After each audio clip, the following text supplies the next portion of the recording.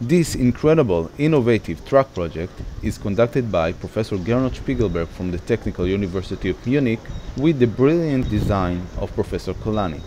The objective is to demonstrate the next generation modular and flexible vehicles.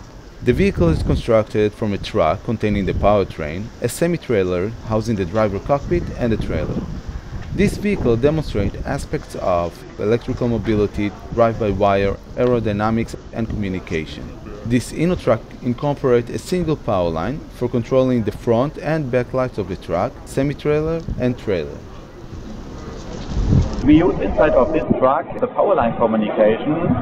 This is based on the fact that the truck is 25 meters long, and to save a lot of wiring and harness and a lot of weight, and we combine this only with one wiring where we give the information which light has to burn at what time, and this is based on Yamar's power line communication technology.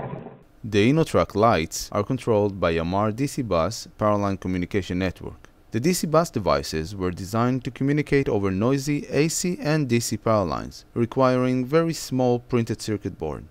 The light control network consists of a master module located near the truck's computer and slave modules located at the front and back lights of the truck, semi-trailer and trailer. Any light activation signal generated by the computer is translated by the master into a DC bus message that is conducted over the power lines. At the other side of the power line, the slave light units decode the message and turn on or off the corresponding lights: park, stop, reverse, etc.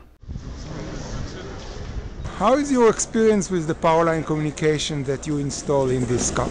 Well, it's quite simple to install, and it saves a lot of cabling, which is very good because it fits the whole concept of the car. The DC bus technology and semiconductor devices are made by Yamar Electronics.